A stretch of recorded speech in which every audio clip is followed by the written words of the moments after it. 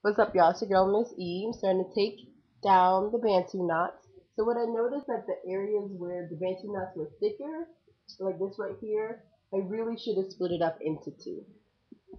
I didn't leave a ton of time for these to dry anyway. But um, but yeah, you definitely want them to be as dry as possible. That's why I used a very light water-based product. So lift this one, knot it up so that you can see how to remove it. And you find the end. So you just have to be gentle. You have to find your end and then unwind it.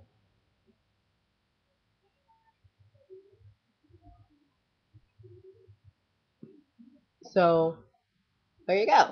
So I'm gonna use my perfectly polished from Kiki Curly. I really like this oil. I've had it for a few months now, and I've only used that much. So that's what I like about it. And I did a dry twist out for like the past week and a half, and like used it like almost every other day. I would like massage it into my scalp, and it only takes a little bit to do what it needs to do. So what I'm gonna do is take them apart a little bit. So I'm gonna unwind it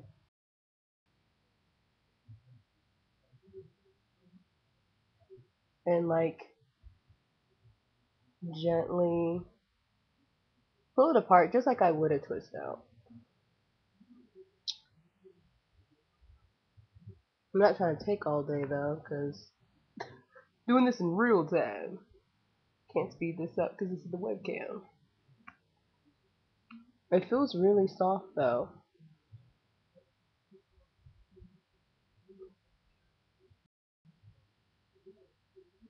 I think what I want to do is make sure these ends have a little bit of oil on them.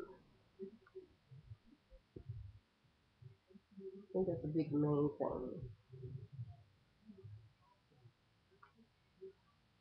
So unwinding has a nice little texture to it.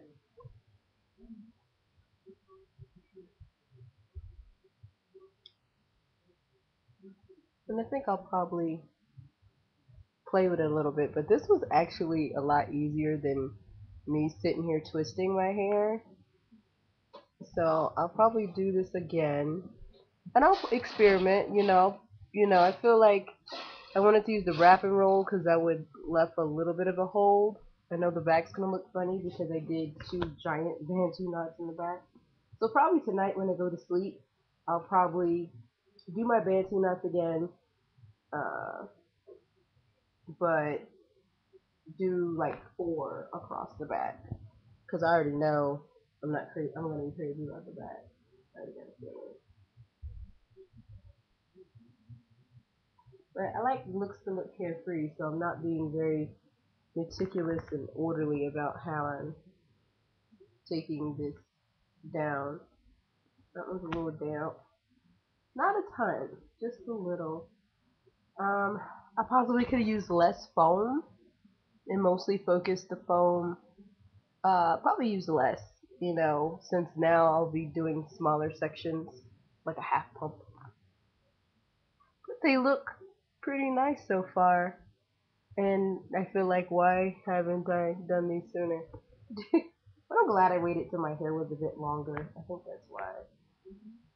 You have a way you envision it to look, and if you do it when it's shorter, sometimes it's like, it's not what I envisioned. I want my hair hanging down.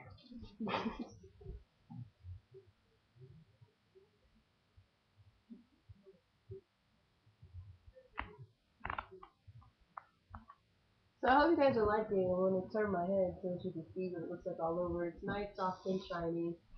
I definitely would probably still use the wrap and roll again because it's really soft, and I can't imagine using a butter. That would probably make it really greasy. And I'm putting oil on it, as I do it, so I'll probably just fluff it up to remove the sections. But of course, I want to have some pictures over at the Miss E fan page. So if you have not liked Miss E fan page, go on over to facebook.com/Miss E fan page. And so this is just a rough look at what it looks like because I'll probably play with it in the mirror more. But I know I don't want to waste you guys' time. So this is basically a quick look.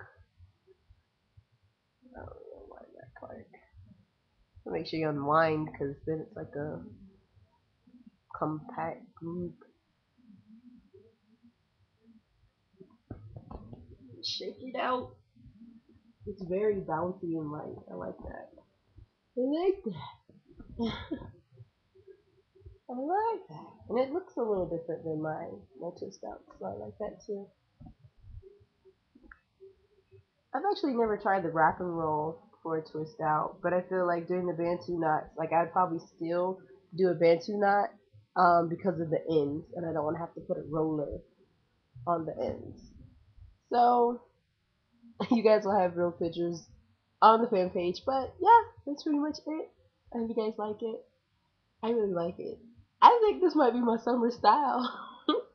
I'll see you guys later. Peace.